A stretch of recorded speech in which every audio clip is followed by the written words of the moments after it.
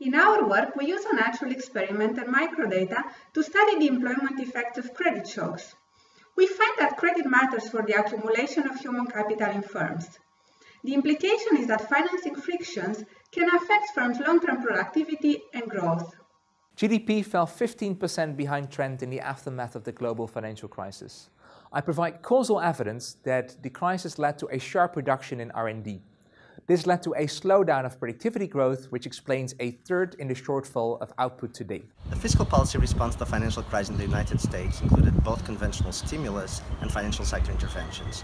I studied this response by combining data and the structural macro model, and find that tools such as transfers to households and bank recapitalizations were the most effective, due to new channels that are active during financial crisis.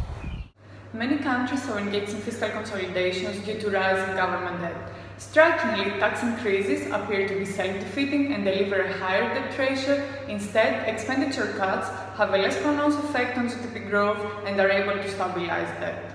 Easing disinflation and slow recovery are two features of the Great Recession that are hard to address with standard macroeconomic models. By allowing for an explicit role for inflation expectations, I demonstrate that the interaction between expectations and policy is a key determinant of macro outcomes. I revisit the Mendelian idea that labor mobility is an important stabilizing force in a currency union.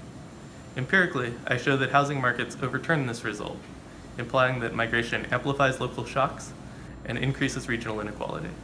Central counterparties are systemically important, but many of them operate as profit-driven firms, which create potential conflict between private incentives and public interest.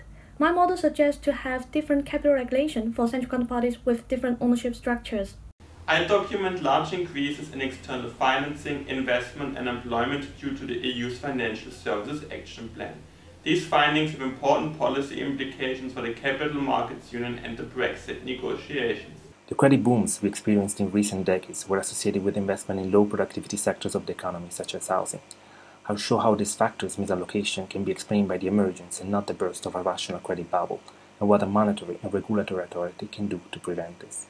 In our paper, we show theoretically and empirically that increased financial frictions can lead to anti-competitive effects, hindering the reallocation process usually ensuing after a crisis. As a bonus, we also offer you a new structural measure of credit constraints at the firm level.